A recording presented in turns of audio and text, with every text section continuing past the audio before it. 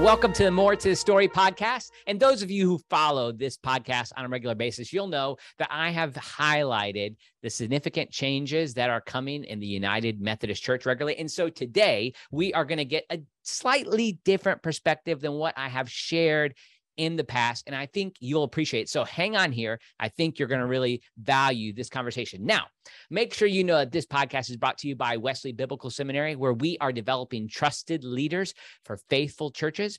And we have people who we're training across the denominational spectrum, but particularly those who come in the pan-Wesleyan movement. And when I say that, I mean United Methodist, Global Methodist now, Independent Methodist, Congregational Methodist. I bet you didn't even know there's so many Methodist groups. Protestant Methodist, Salvationist, Nazarene, Free Methodist, all that group, and non-denominational groups, of course, and people from all kinds of traditions. We would love for you to think about coming here. And we have a variety of lay initiatives as well, particularly the Wesley Institute, which just started, but you can still get in on it. It's where we go through all 66 books of the Bible with a seminary professor on a weekly basis. It's just a great leadership training technique program that we'd love for you to look into. So you can find out all about WBS at wbs.edu. Also, this podcast is brought to you by Bill Roberts, who's a financial planner who helps people, particularly people who are involved in like complicated things with ministry, like housing allowance and that type of thing. And he helps people plan for retirement in a great way with Christian principles. So I encourage you to check out his website. You can find a link in my website, but it's williamhroberts.com. And finally, if you are interested in what it would take to maybe go just a little bit deeper in your own teaching and preaching, I've developed this really kind of quick tool, like a mini course, so to speak, 5 steps to deeper teaching and preaching. It's a 45-minute video that I've recorded and then an 8-page document that helps people move through their own, biblical exegesis with the aim of thinking about how they can present in a creative way to their congregations. So check that out at my website, andymillerthird.com. That's andymillerii.com. And you get that if you sign up for my email list. It'll be the first thing you see on my website. All right. I am bringing in my guest here, my friend, Reverend Brian Jones, who serves as the pastor of the Gary United Methodist Church. He is an elder from actually the Indiana Conference. And I need to say, before I let you say anything, Brian, you are kind of like a big brother to me. I grew up as the big brother. And so I need big brothers. And when I arrived at Asbury University back in 1998, class sponsor was there to greet me. Brian was there, and Sarah Miller knew my name when I arrived there. And then I had the privilege of having him on my hall, making sure that I did all the right things. So Brian, welcome to the podcast. And Reverend Dr. Andrew Miller III. It is a joy to be with you. I just got back from youth retreat. I was one of the mentors there. I'd run confirmation where we help kids, give them opportunity to accept Christ as Lord and Savior. So it just came off that. Then I'm at home today in my home office wearing my Muhammad Ali Frazier's sweatshirt, my Cubs hat, because I don't want you to get the glare off my bald head. I didn't know that had happened in the last 20 years. Yeah, look there at it that, is. man. Wow. Look Congratulations. It is. Yeah. So, and I have no vanity about it, but man, where I've learned over these COVID years, where I put the camera, it hits right here and just blinds people. Wow. So I wear my Cubs hat, and I get to speak to you. This is just a joy for me. Yeah, absolutely. Well, it's kind of hard if we ever disagree about anything. I feel like I just have to submit because, like, certainly in a hallway wrestling match, you would have won, and so I just feel like I have to give in to you. Oh, no way, no, you don't. I'm wrong on so many things, Andy. No, it's great, man. And that was the university that both Brian and I attended has this process that they go through, like a tradition where 2 seniors sponsor the freshman class. Mm-hmm. So Brian, and they have to run, they have to get elected for that coveted position. And so Brian did that for my class. And I'll just have a shout out to all my fellow abiding classmates, class of 2002. You named the class, Brian. We did. Yeah. Me and Sarah Jo. Yeah, Sarah Jo Miller. And golly, really one of the, as I look back on my life, that is going to be one of the most things that I am most thankful for, most formative for. Y'all were such wonderful, I couldn't have, y'all formed me so much more than I did. And, you know, Sarah Joe and that friendship that we've had for years, those are, yeah, I hated that I couldn't be there this summer for the, for the 20th because of family stuff. But sure. it's good. Well, Brian, maybe some people might know you. Some some of maybe our abiding people are catching up with you right now. But maybe you could just give people a short sketch of what happened after college. Like, so you went on to seminary and been serving churches after that. Just catch us up with where you are. Yes. Let's see. So after Asbury, and if we get into it later, I'll talk about my call at Asbury and how. But I met my wife at Methodist Church camp. We literally met each other. I mean, it sounds cheesy, but we literally met each other doing altar calls. There you go. That's how we met. And she felt a real call to go to the Holy Spirit. She's a year older than me, so she felt a real call by the Holy Spirit to go to Duke. And I didn't have that at all. I had no, I guess I always assumed I'd go to Asbury Seminary, just across the street. But, we were getting married and I wanted to, and she just really felt that. She was like, I don't know why, but this is where God's calling me. And I said, well, yeah. So I went to Duke, but there were several other Asbury people who went, Josh Dittmer, Rob Basner, Matt Schlim. And then a whole kind of crew of Asbury folks afterwards kind of went to Duke. And I got my MDiv there. I worked for the Duke Youth Academy for Christian Formation, which was a Lilly project, which I loved. I was the assistant director there. And so I worked for Duke, but in a Christian capacity for a ministry, which was awesome. And it helped kids come to a deeper relationship with Christ. And so while Beth was finishing up her PhD, so she did her MTS and then her PhD, and then she went on. And so I always figured her job is going to lead, because those jobs are always way harder to get than we can affirm this. Yes. And so she went to Huntington University, which is a small evangelical Brethren college outside of Fort Wayne, Indiana. And so I was from Southern Indiana. And so I moved up to Northern Indiana. And in Indiana, in the Methodist Church, United Methodist Church, those were two separate conferences. Right. And so I went up there and started my ordination process and pastored a small church, and learned a lot. I won't go into all of that, but shout out to Christ's United Methodist Church, and literally CRIST apostrophe S, Christ's United Methodist There you go. And, just to make sure who it belongs to. Exactly. And then Beth got the call to teach systematic theology at Wheaton College. And so we moved to Wheaton, where our fourth child was born. And I had a church, Faith United Methodist Church in Lombard, which is just like 10 minutes away. And they were growing. And then we had Zeke, our youngest, Hezekiah. And at that point, Beth was going through tenure.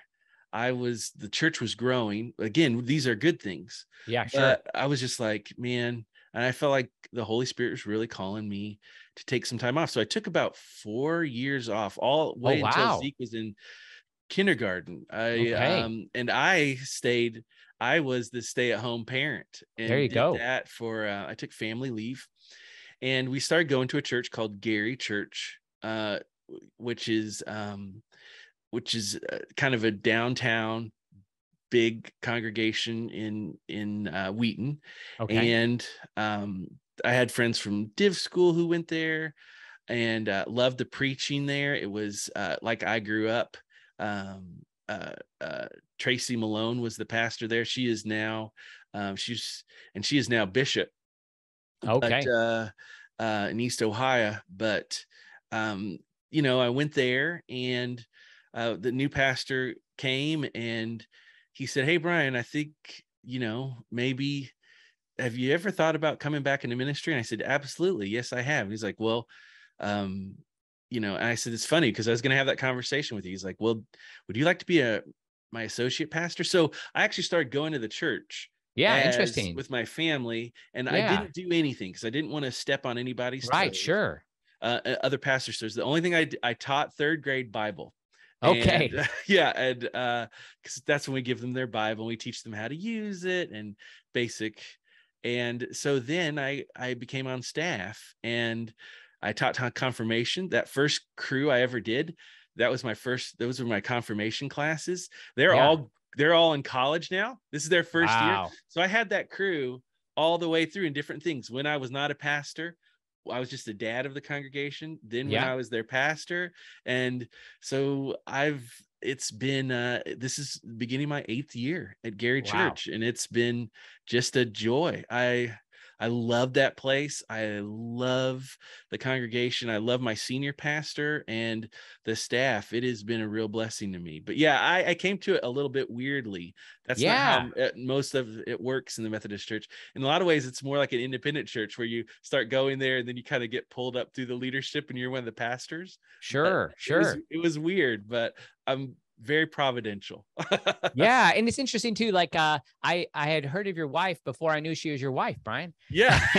Oh yeah. It's kind of a fun, and I've never met her in person yet. We've interacted a little bit online, but so that's been fun. And just to know of the work she's doing and the way you guys are working as a team to, enable her scholarly work to happen and her work on behalf of trained students. So now she's no longer at Wheaton, right? Right. Yeah. She just moved to Northern Seminary, which is a Baptist seminary. And she loves it. I was gonna say other probably people, NJ, who's a New Testament scholar, sure. Scott McKnight, sure. Lynn Cohick.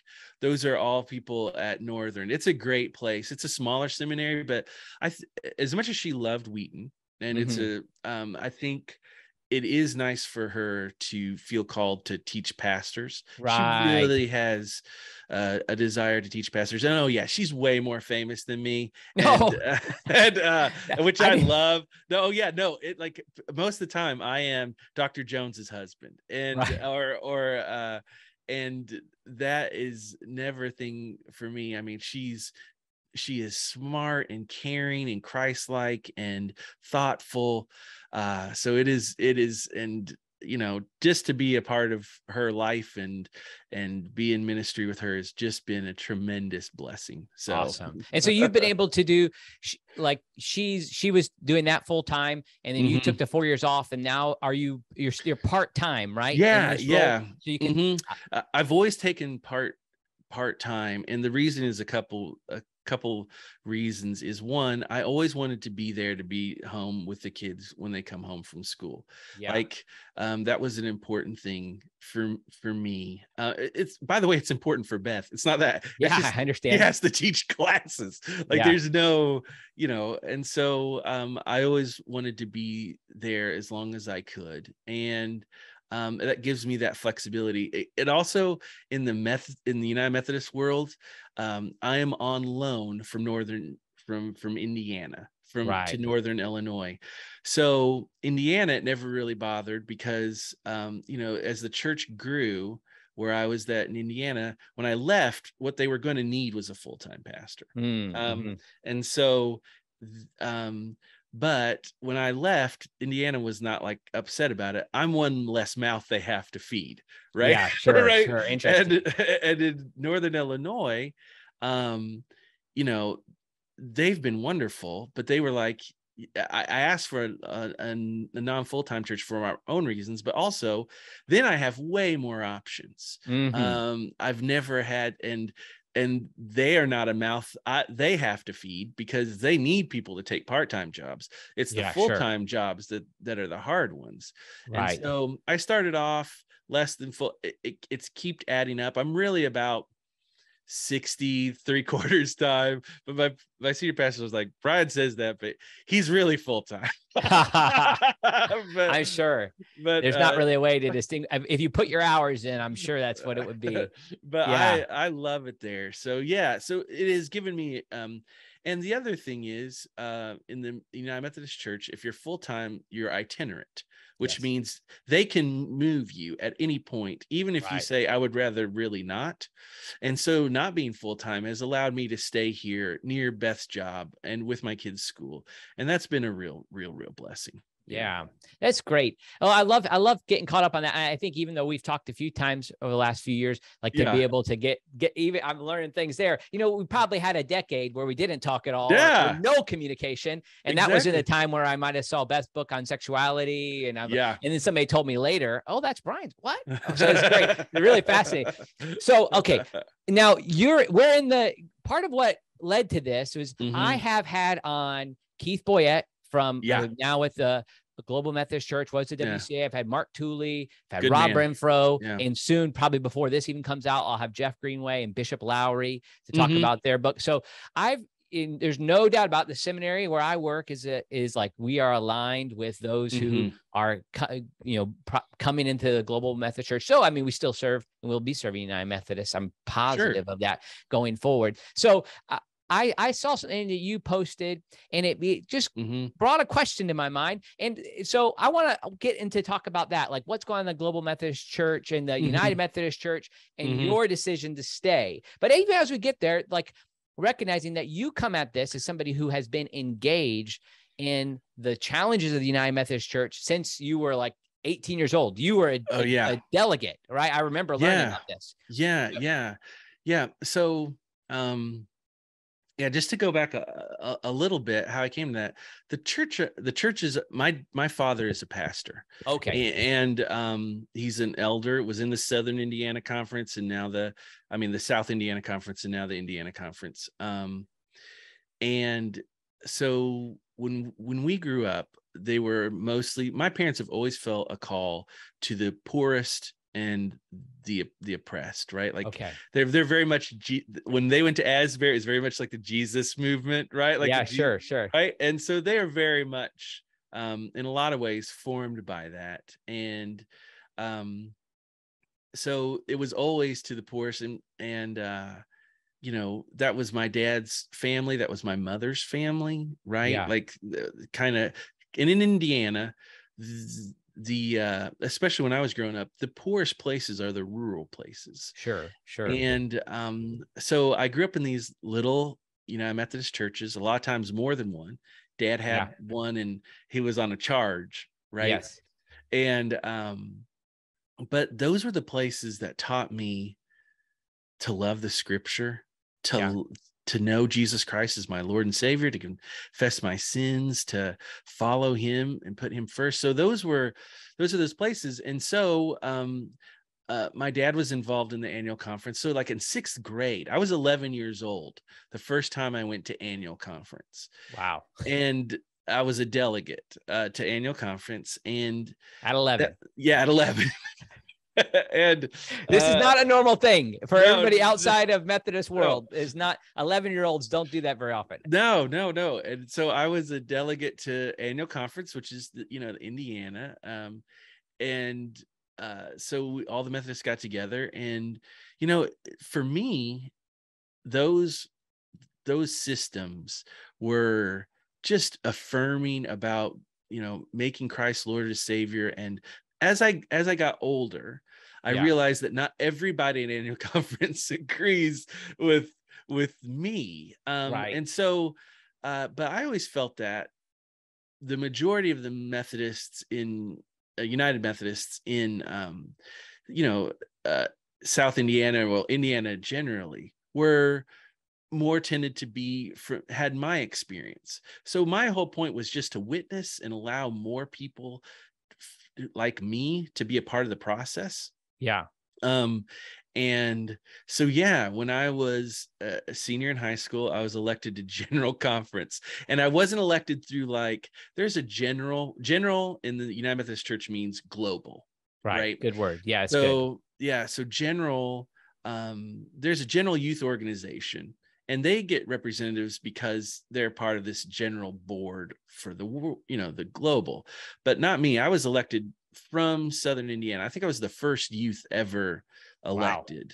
Wow. And so I got to, and I was an evangelical kid, and so those experiences of you have to write out what you believe, how you think about things, and and I was pretty high up there too, like I think I was third or fourth elected. Wow. Which was really interesting.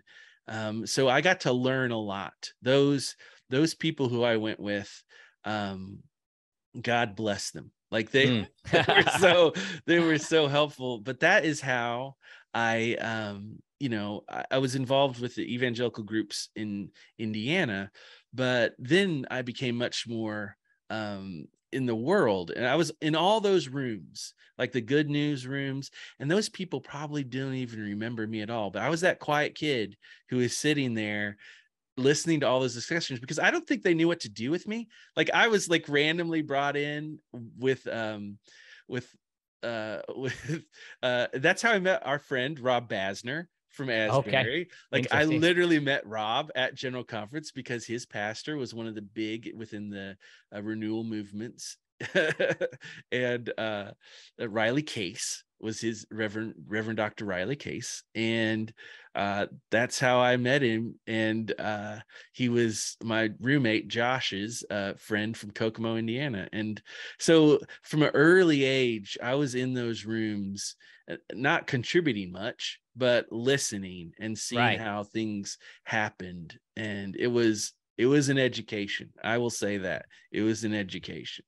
So then as you kind of make your way through, like going through Asbury University, then Duke, then serving in a church and being aware of conversations, then, also via the type of conversations your wife is a part of in the academy, like you're connected to what's going on. And I don't know, we don't really need to go. I don't think we need to go through the history. I think people can go back and look at some of the other podcasts that we've had to talk about, like, how there's been successive general conferences every 4 years, and the statements that are in the discipline, the rule book, so to speak, of the United Methodist Church about marriage being between one man and one woman, and that any homosexual behavior is outside the Christian tradition and practice. I'm not getting the exact right language there, but no, you're fine.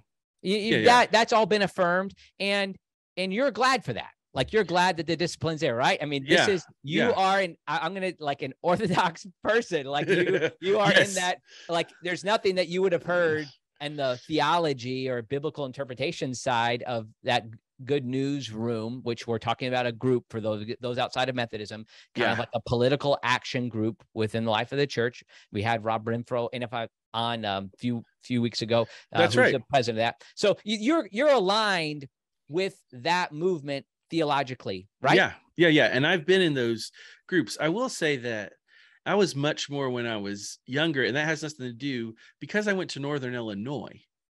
Okay. Right. Like all of a sudden, even though I'm part of the Indiana Conference, I can't be a leader in that caucus group there anymore. Right. Because I'm not. And plus we had great leaders. There's also a political reality, right? I mean, yes, there's a political reality. There was a Brian Jones, not really. There could never be another Brian Jones, but there were people who had grown up in that conference, right? And like, it's a whole nother social structure. Yeah. And it would have been, I don't, how would I say? It would have been bad form, right? For me to, even because I'm in extension ministries in Northern Illinois, it would have been bad form for me to try to be a part of the good news leadership, or the confessing movement is what we call it in Indiana. And that would have been but we had great leaders anyway. Like we had Greg McGarvey, we had Beth Ann Cook, we had Riley Case, we had all these wonderful, they didn't need old Brian. They, but John Lamperis, right? Who, they had a lot of good leaders that they didn't need me. So that is why once I moved to Indiana, I wasn't as involved in it. But when I went to annual conference, those are the people I knew. Those are the people I voted for. Those are the people I went to the good news lunches, right? Like those were, yeah. So that's helpful. So like that might then be a surprise to folks. And this is why I wanted to have you on is like your intention. And this is a big question. I know, Sure. I'm asking, but your intention is not to leave the United Methodist Church. And honestly, it's been, even though I ended up I did attend Asbury Theological Seminary after Asbury University. Sure. I have many peers from my time there who are articulating similar things to you. Honestly, it's all been a surprise to me because as a salvationist, kind of looking from the outside in, I see this and I think, great, you guys are finally free to, become, what God's made you to be. Like, why not? Let's, and as people have articulated, there's a short window of time for people to leave the Methodist Church, particularly churches to leave. So tell me, so Brian, what's the deal? Yeah, no, it's a great question. So I think I'm going to have to back up just a little bit, Andy. Sorry. No. I think I'm going to have to back up for people maybe to understand why I'm coming from, because I think a lot of people are asking really good questions like you would, right? Like, why is this person who's an evangelical and who self-identifies that way, why would they be staying in the United Methodist Church? So I think that's a good question, and partly I'm not going to try to answer for everybody else. That's right. Answer for me, but I think I need to tell this story. Like I told you, I grew up in the United Methodist Church is where I came to love Scripture. It's where I came to know Christ as my Lord and Savior, right? Like to accept forgiveness of my sins and to hear about the message of sanctification and holiness, right? I will say that probably the thing that has formed me a lot was, and like I told you, right, I've been involved in the church, but I gotta be honest, Andy, from my sophomore year in high school through my sophomore year in college were probably the worst for me spiritually in a lot of ways. I was, those were tough times, and they're times I don't always like to think about, not because I'm embarrassed, but because I know I hurt people. Like it was equal parts mix of like spiritual arrogance, hypocritical living, and self-loathing. Right. Wow. Like, and so I was not who I wanted to be. I hurt other people and hurt those who I loved. And when you know that you've hurt people, not only have you hurt them, but those hurts are probably going to last for the rest of their lives. Like you, and you can't get that back, right? Like you can't. There's no making that up. And I just I was not following Christ as I should. And so in that whole time, like there was the United Methodist Church, there was my friends at Asbury College, there was Asbury College institution, there were churches I knew, all these places in the midst of knowing my struggles and where I was. They were also faithful to me, right? When I was not being faithful. And most importantly, Christ was faithful to me when I was not being faithful. When I was in 8th grade, I was baptized and I was confirmed. And I made promises to make Christ as my Lord and Savior. And I won't go through all the baptismal promises, but and also to be a faithful member of the church. And I take those things extremely seriously. And part of it is from this experience, because I know that I was not living up to the covenant I made. But they were faithful to me, even though there were things they didn't approve of. They're like, Brian, God's still here. God's searching for you. we still see gifts and talents in you. Yeah. During that same time, was probably the first times I heard my calling, right? Wow. But I also knew I wasn't living, one, like I should. Yeah. Two, my father was a pastor, and I didn't want to be a pastor because my father was a pastor. Right. And then three, I was dating Beth, and she was living in the slums of Nairobi. And like, she sent me these letters that was like, hey, I feel like God's calling me to ministry. At that point, she wasn't for sure what kind of ministry it was yet. Yeah. I was like, for me, I thought she meant pastor. And I was like, well, if she's going to, I'm definitely not doing it. So there was a lot of things, but the church was still seeing things in me and was being faithful to me when I wasn't. So, and I'm so thankful. And it wasn't always like they were like, it's going to be okay, Brian. It was tough love. Like, I especially think of those guys who I was in a small group with, like John Roberts, Josh, Wes Freeman.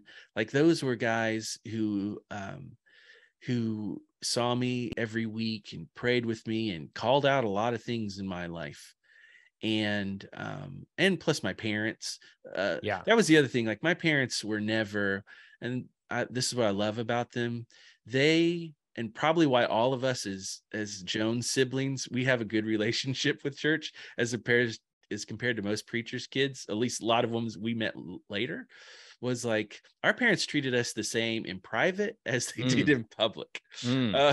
Like, there was no, and they also didn't talk about church stuff. I mean, they talked about church, but they didn't complain about people.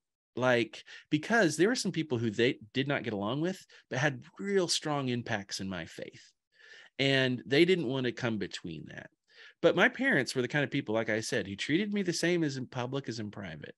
And we had a really close relationship. They knew all these things. And my parents were like, listen, Brian, this is not what God's calling you to. Right. Like, and so I don't want to make it sound like that the church was in any way like soft pedaling me. Like,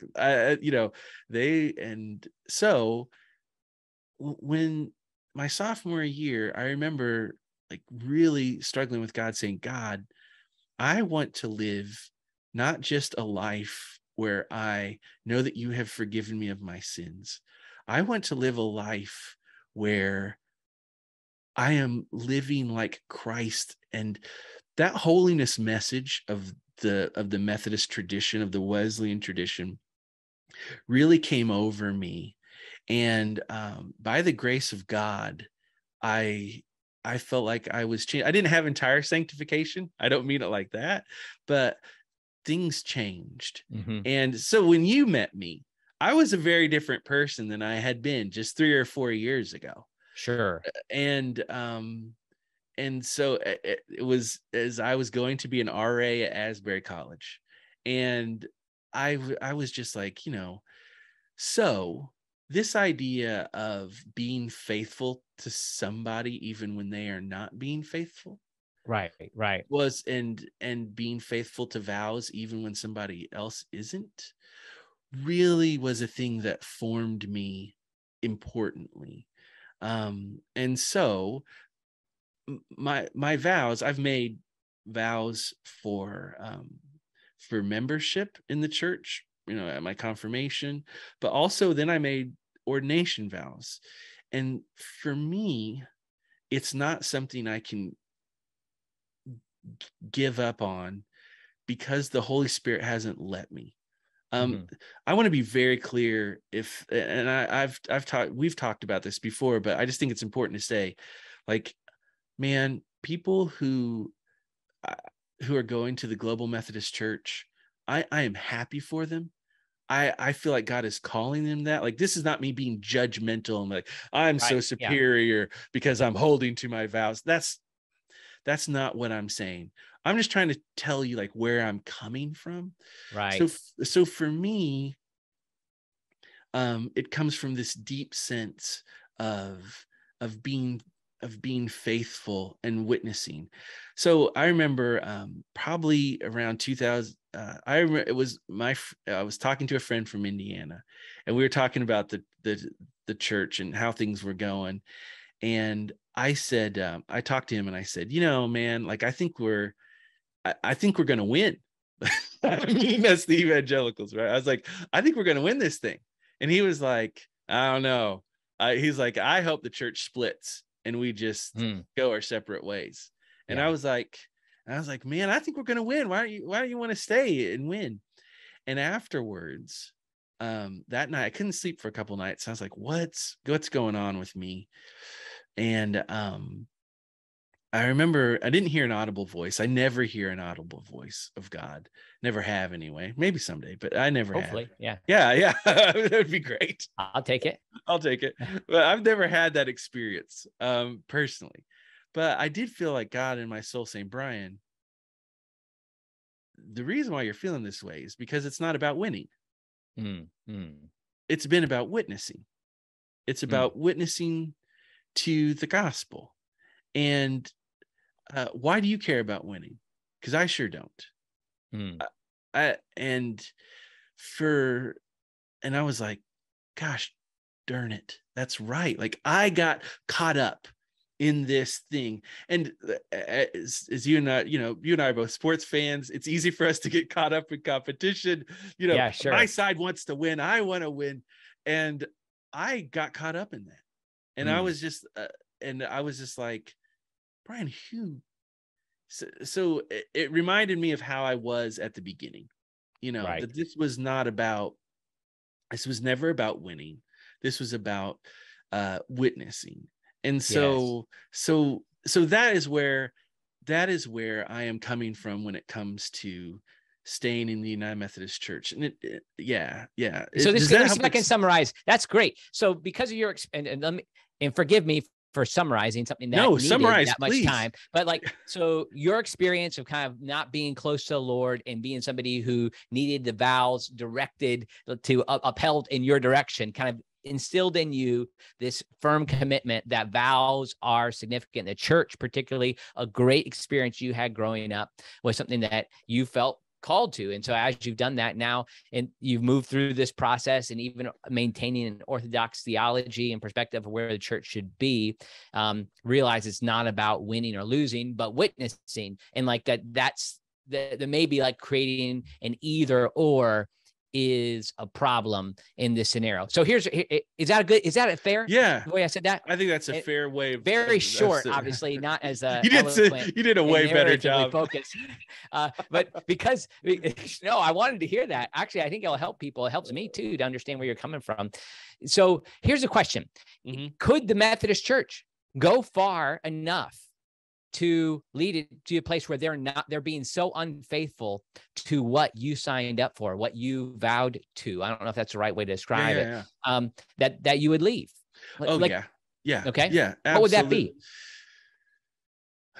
So I have thought about that, and I'm not quite for sure yet, Andy. I wish I could tell you what it was, but yeah, I think for me, it would.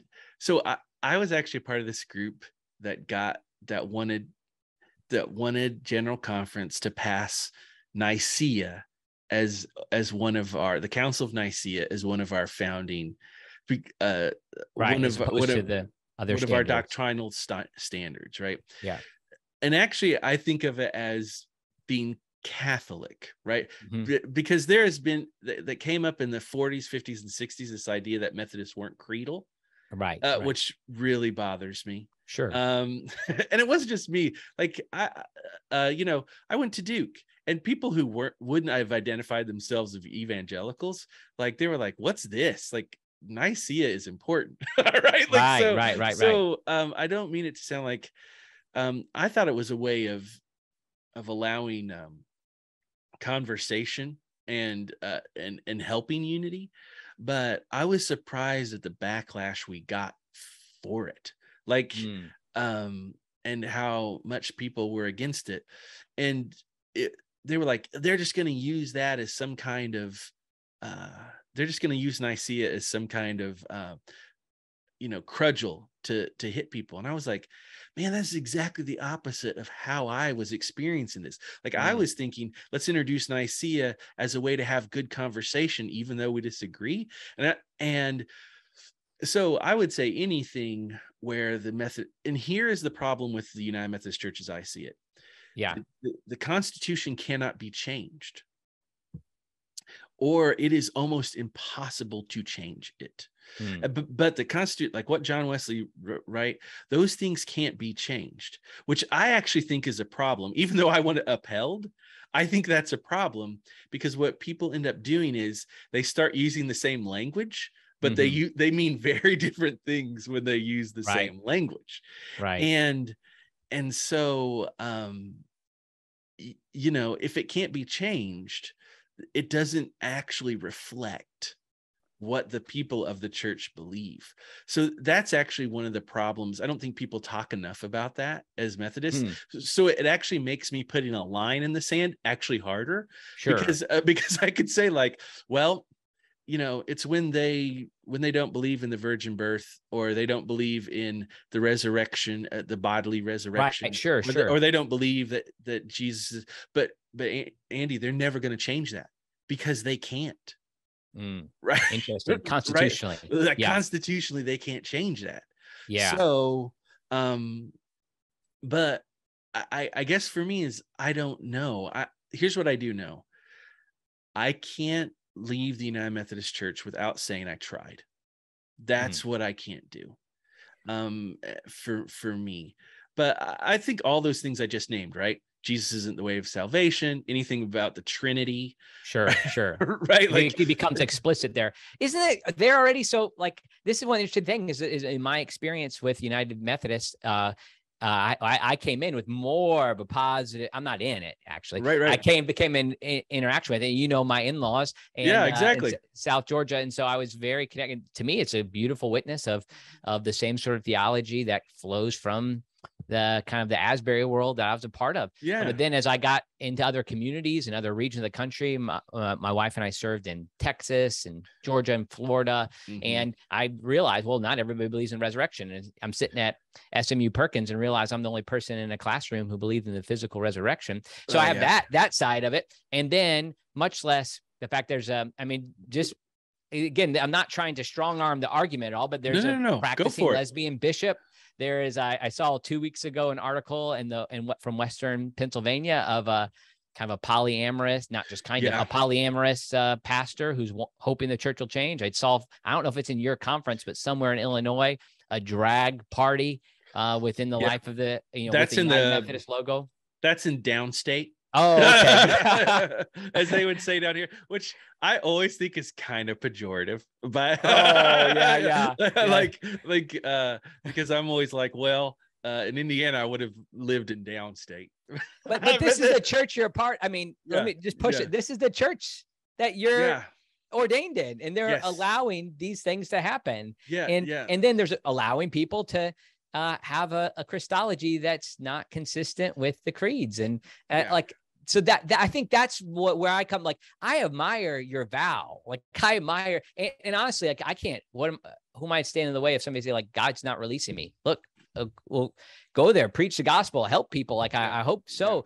But as your little brother, so to speak, I want you to get out, Brian. Like, I don't want you to have to go through this. Yeah. So I think I totally understand. And I understand where a lot of people from the outside, people who are on the left and people who are on the right, theologically, I'm not talking politically. Right.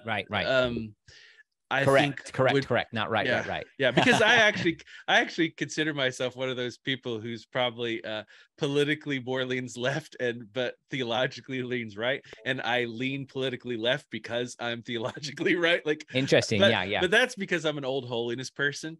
Okay. Like, that's how the holiness people were back, 150 years ago.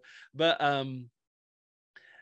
but that doesn't exist in America much anymore. However, but I think that's important to say, theologically. There's something in there. Maybe we can have another podcast about that, but keep going. Yeah. But those two groups, I think both of them would look at me in some ways and have consternation, like, what's, but I think there's a lot of people like me. And, but I totally understand where people ask. So you push away, brother. Like, you're not hurting my feelings. I didn't think I could. It's also kind of, I guess, it comes down to whether or not this is a matter of Christian dogma. Yeah. And that there's something about, your wife's written about this, to a certain degree, like about the reality of Genesis 3 and the role that the seed of Adam would play and the seed of David would play. And as we come to the place of like the necessity of the eternal Logos coming through a female, like the distinction between male and female is so critical that I worry about to me, I'll say this is a matter of orthodoxy.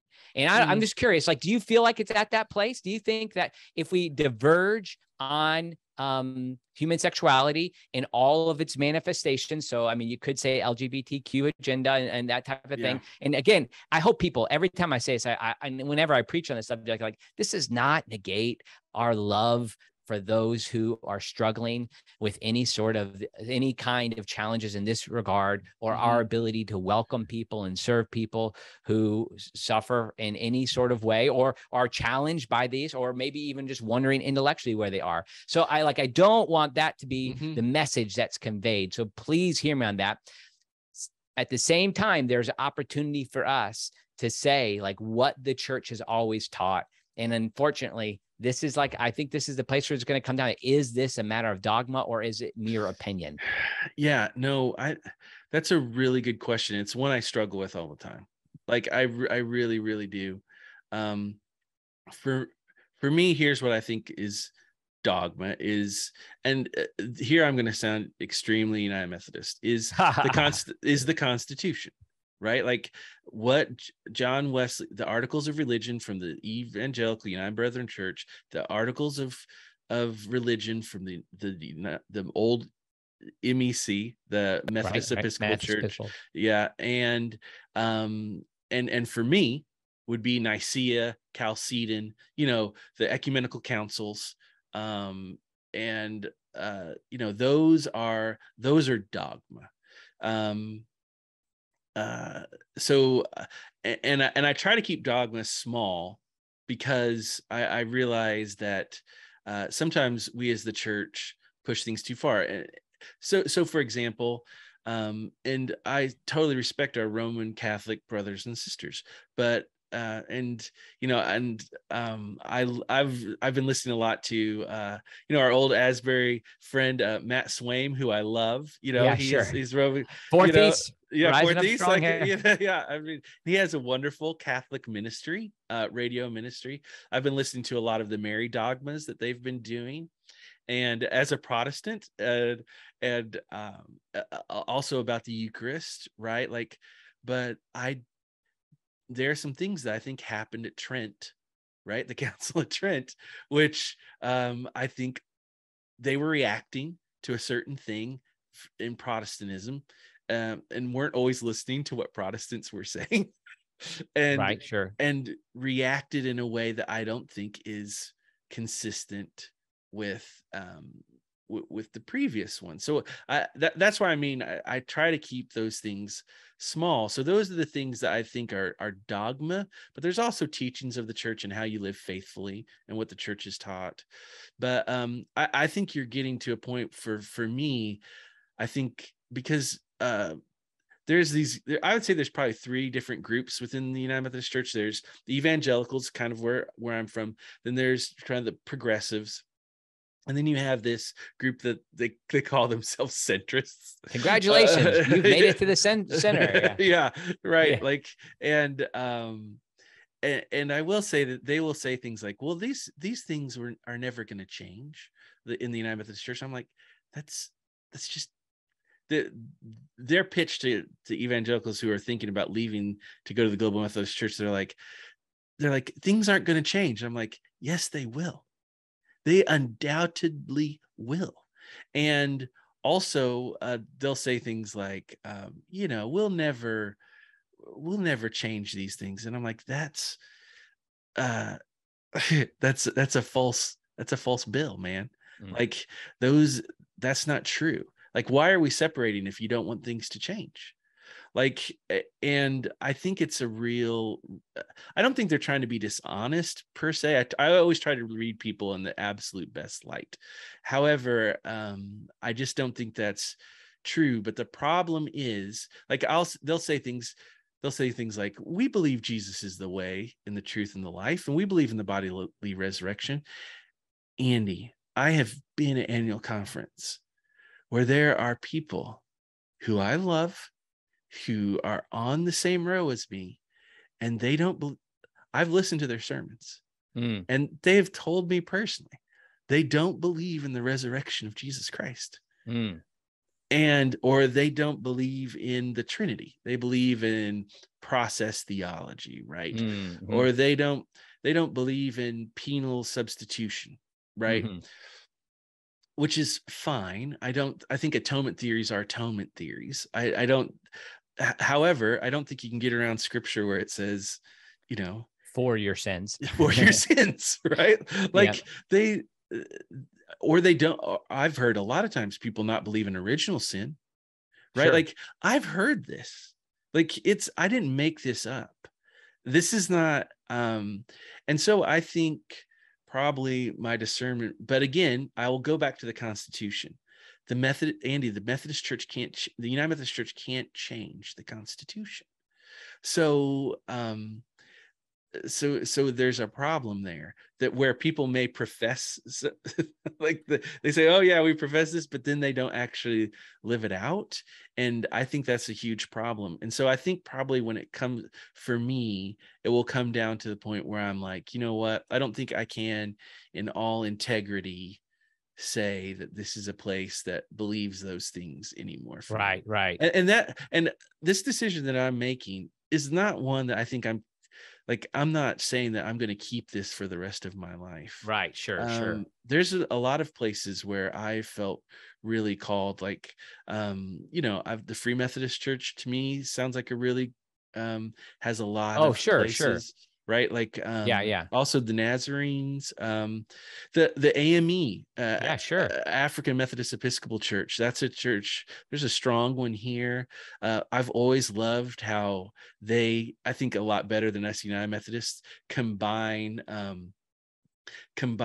personal salvation but also social action and a robust idea of the poor and the oppressed, right? But very similar to this Salvation Army. I think those two within the kind of the Methodist siblings do the best in those ways.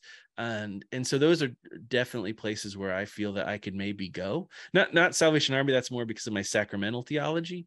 But those are places where I think I could go and that God may be leading. Yeah.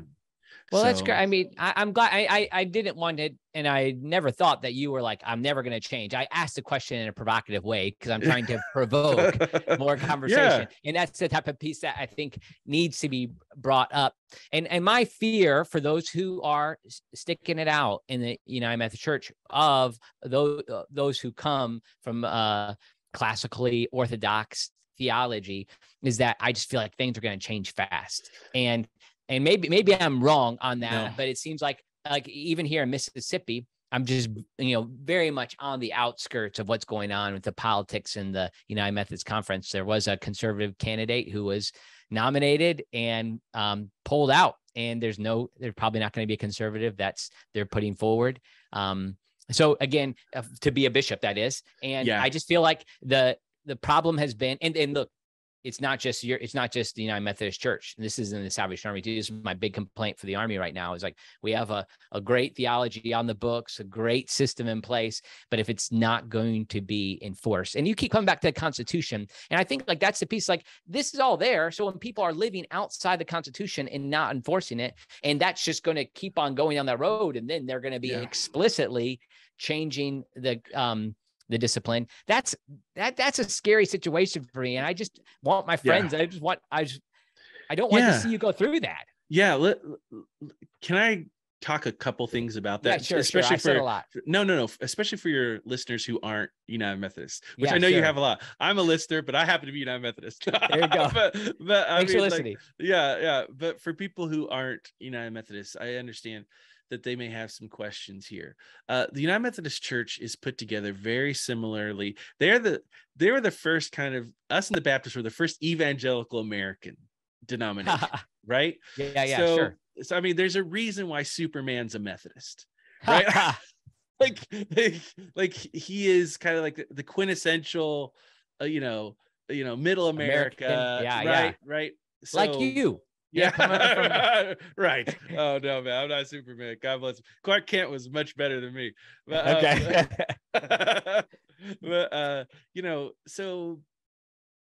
but so it mirrors the United States government.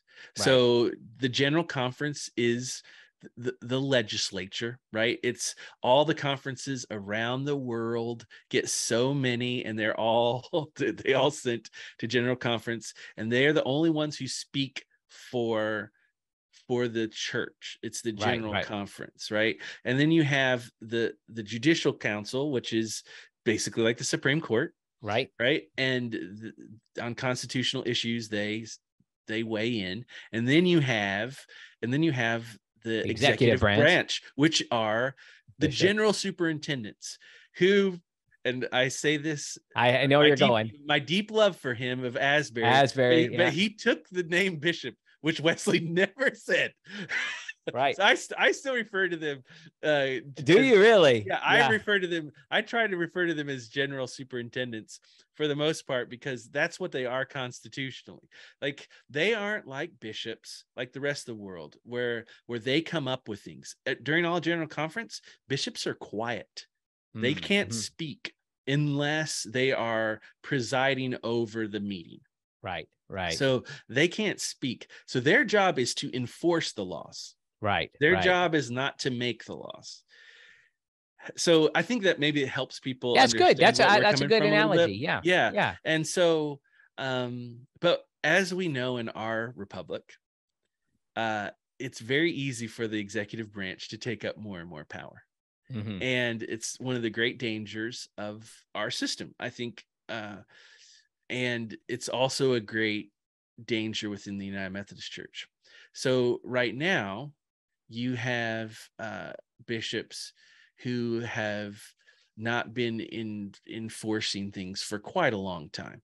And in some ways, I don't think that's so much of a problem if we lived in a different system, if we lived in an Episcopal system, right? Like the Anglican Church or the Episcopal Church or the Lutherans to an extent, or the Catholics and Orthodox, right? Like where the bishops actually makes rules. They have actually quite a bit of leeway, more than you would think, but not in the Methodist Church.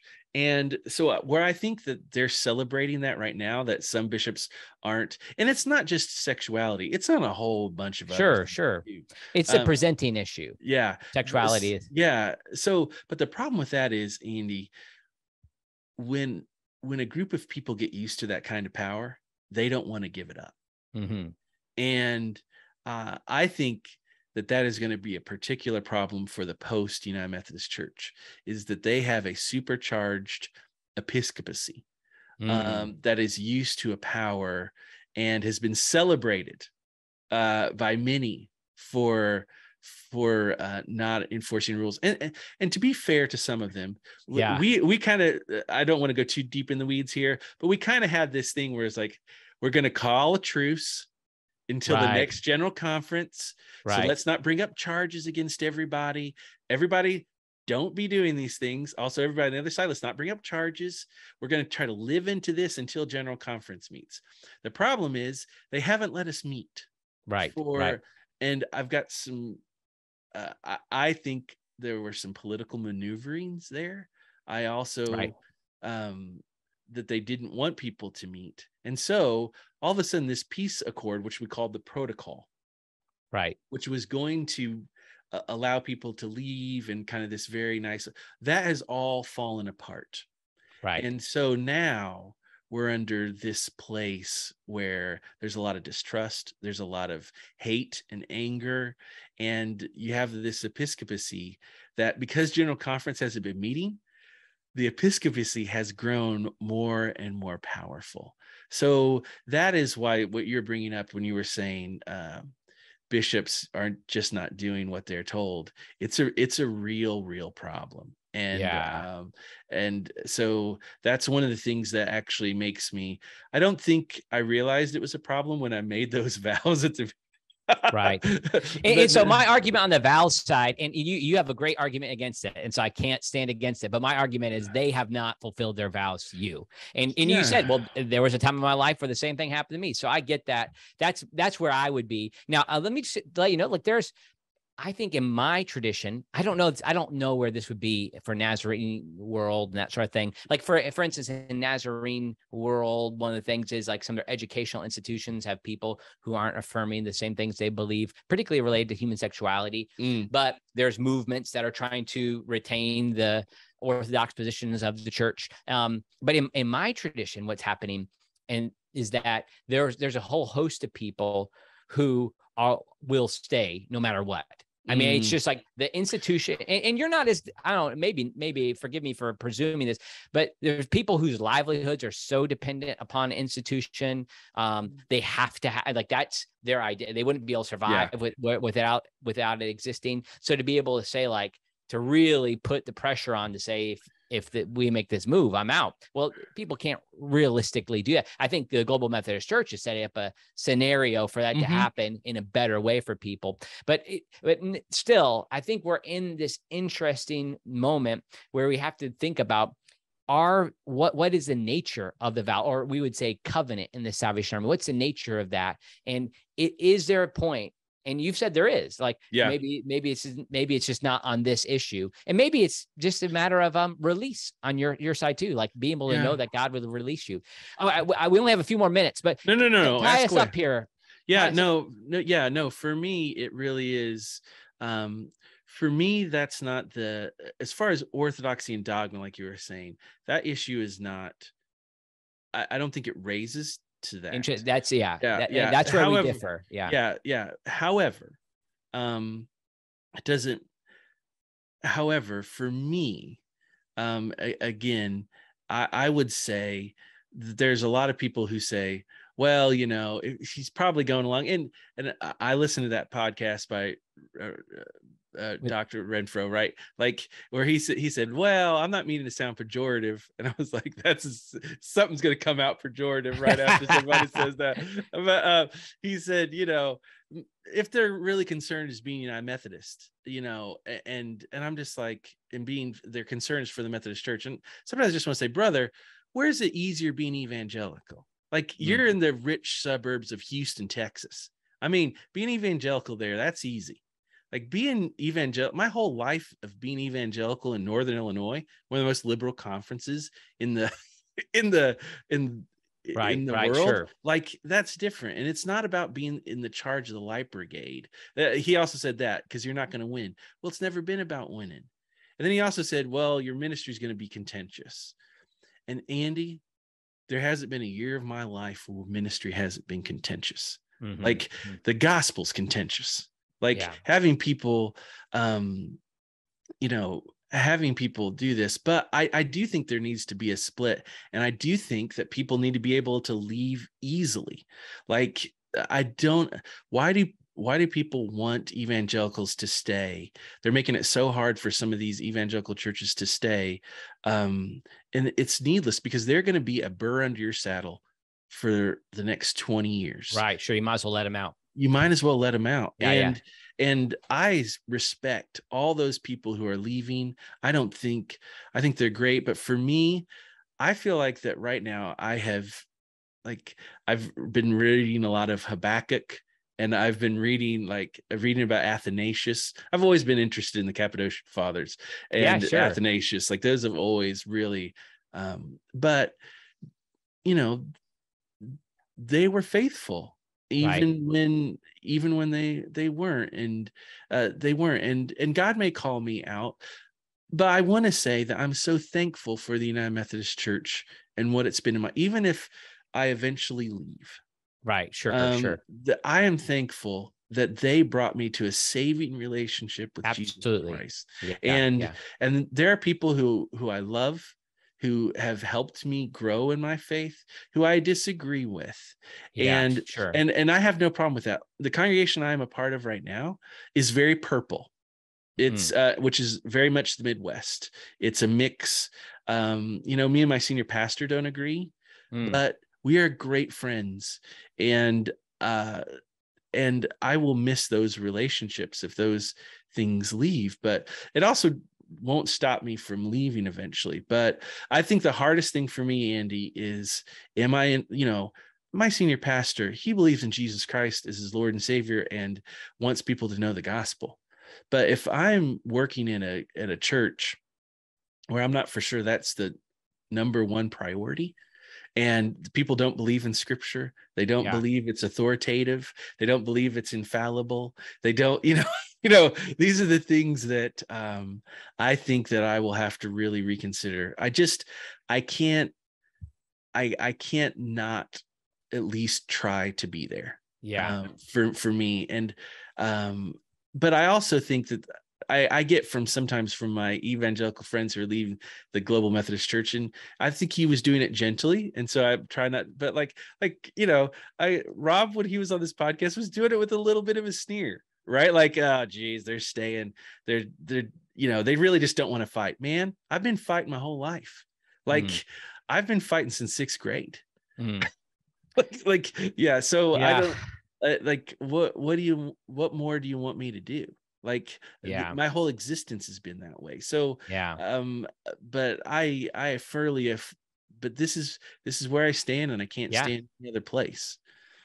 I love hearing this, Brian. I mean, I just have glad to hear more of the full story, not just a tweet in this. And, it's a good tweet, but it wasn't we went back and forth a few times. So I thought, this is a conversation, and it has been, a good hour and 10 minutes or so. And I'm really thankful for the opportunity. I think just as where I land in general is I do think of this as a matter of dogma. And I think what this then raises is that again, this is where we might just disagree, is that if your pastor feels differently, your senior pastor feels differently on this matter, that we might not be preaching the same gospel if this is dogma. So that's part of where the distinction, and I know that you agree with me on the nature of how this is lived out, but I think that's the question that we're going to have to be more serious about. Not you, me. I know at WBS, we're going to host a conference where we take on that question. And we have Roman Catholics, Eastern Orthodox, people from a variety of disciplines coming around to answer that question of whether or not that rises to that level. Well, Brian, I'm going to have to cut us off because I have to go. But anyway, thanks so much. Is there more to the story of Brian Jones? I can normally ask that question. Is there something else that you like to do beyond rooting for the Cubs? and shielding everybody from my bald plate. I love MMA and boxing. Those are my things I love. And that's why you're staying in Methodist Church, because you love MMA. Yeah, you want to keep fighting. But that's one of the things I was asking, I'm 45 now. I've got 20 good years of ministry left. And so what do I want to do with it? And one of the things I've really thought about is I want to be a black belt in jiu-jitsu. Where I grew up, really? Yeah, where I grew up in rural Indiana, there was no wrestling or boxing or jiu-jitsu, and there was a lot of fighting. I did have to learn how to fight, but I won't get into all of that. To be able to protect yourself in a way that also disables your opponent, but you're not killing them. You just put them to sleep and then run away. So you're doing that. Yeah. I want to. This is what I'm going to do for the next year. I love it. Take that up, and so these are the things I'm learning. And again, it's not for me because I want to beat people up. It's not that. It's to be and be healthy. I think COVID for all of us, was not the best for us, at least for me, physically. So it's getting in shape and learning some new skills. I think I think I can still learn a lot in these next next 20 years. I love it. Brian, thanks so much for coming on. It's great to connect with you here. And I really appreciate the nature of the conversation and our friendship. And I'm looking forward to continuing it. It's a blessing, and thank you for your ministry.